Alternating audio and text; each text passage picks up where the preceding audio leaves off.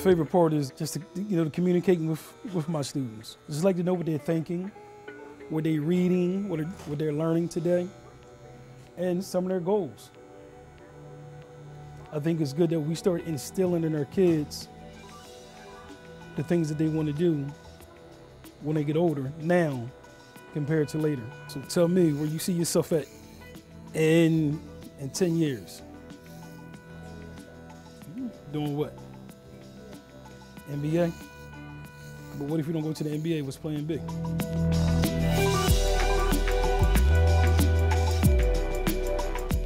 As a kid, I used to cut my brother's hair. And I thought I was the neighborhood, the community barber. At one point in time, I thought that was gonna be my profession. So I used to always experiment on my little brothers. I'm not too fancy with it. I'm just a basic haircut. Like, I'm not really good with drawing lines, anything like that. So I just kind of keep it basic. Just like a nice clean cut so that the kids can feel good about themselves.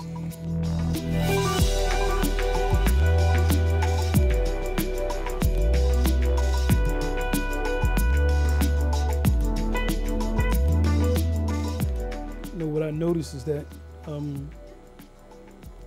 lot of kids, if they have a haircut and they feel good, they act good.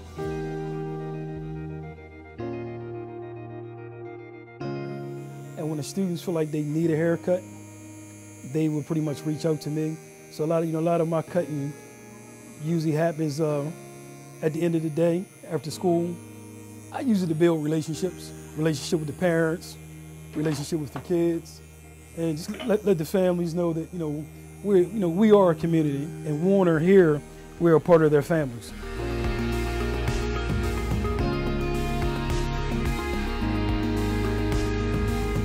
When I'm in a barber shop, I'm not Dr. Newton, their principal. I'm more of Dr. Newton, their barber, and I'm able to use this time as a mentoring time.